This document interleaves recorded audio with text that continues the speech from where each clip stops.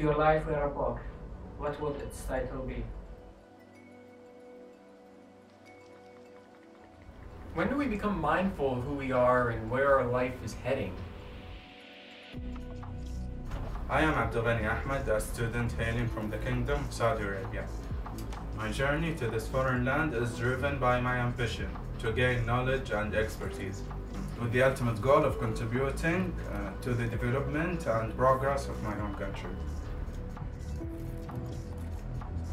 I was born and raised in a small town in Saudi Arabia, where familial bonds were very strong and valued. Amongst these valued relationships was the one I shared with my brother. He was a student here at Michigan State University, but his care of our family exceeded the miles that separated us. Every individual has their own unique story. It may be influenced by your friends, your family, a moment of joy, or a moment of crisis. Protecting my family was always something my father always did, and he told me one day I would have to do the same. My dad took me to the Pirates games. He helped me shoot off fireworks. He protected us. He wasn't bad. My oldest sister always had the closest relationship with our father ever since he was little.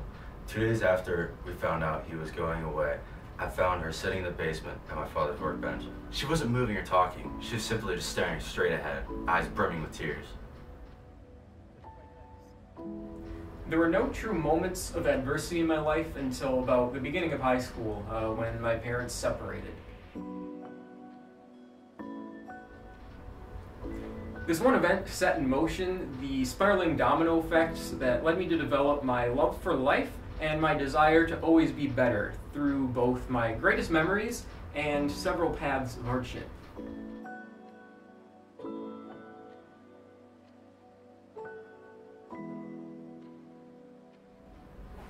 From the thrilling matches on the football field to the serene moments in the swimming pool, and even the moments of artistic expression through drawing, I have embraced a multifaceted approach to life. These passions have not only enriched my personal experiences, but have also taught me the value of dedication, discipline, and the pursuit of excellence. I clearly remember my brother's return in 2016 when he gave me a Rubik's Cube and challenged me to solve it within 3 days. Taking up my brother's challenge, I set out to solve the Rubik's Cube on my own. After 3 hours of hard work, I was not able to solve it with my own, so I decided to use another resource like a YouTube video. After watching the YouTube video, I was able to solve it in 3 minutes. But right now, after 7 years, I could solve it in only 15 seconds. Having been so accustomed to my life before the split, I was completely unaware of how little I actually knew about myself. Having the same friends my whole life, I was anxious and clueless about how to even meet new people. Living in the same house my whole life, I was completely oblivious to my surroundings and completely unaware of what the culture around me was actually like. And participating in the same hobbies, I never questioned if I ever truly enjoyed them, and I never considered trying any new ones. The next month was a blur, a whirlwind of phone calls, crying and trying to figure out any way to distract myself. My mom was always talking to lawyers, calling family, trying to figure out what to do. All I knew was my basic routine of playing video games, eating junk food, and going outside to play sports, hanging out with my friends. I had to learn how to do everything on my own.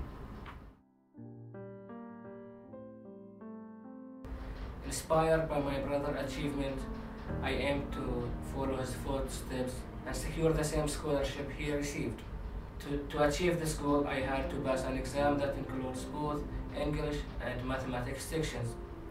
I was confident in my mathematical skills, so I neglected the English portion of the exam. After 3 months of hard working, it was the exam day. I easily solved all the math questions, but I struggled with the English section. After 1 week, I received the rejection letter, and that's how I ended my senior year at high school. This extreme low point in my life encouraged me to take action and be more mindful about my future. Going to a new school, starting my first job, making plans with friends, going to club meetings, and trying new hobbies, they all gave me a greater sense and confidence in myself and who I was. It's just amazing, isn't it? Really. I started telling myself I could do what I wanted, and then nothing could stop me from accomplishing what I wanted in life.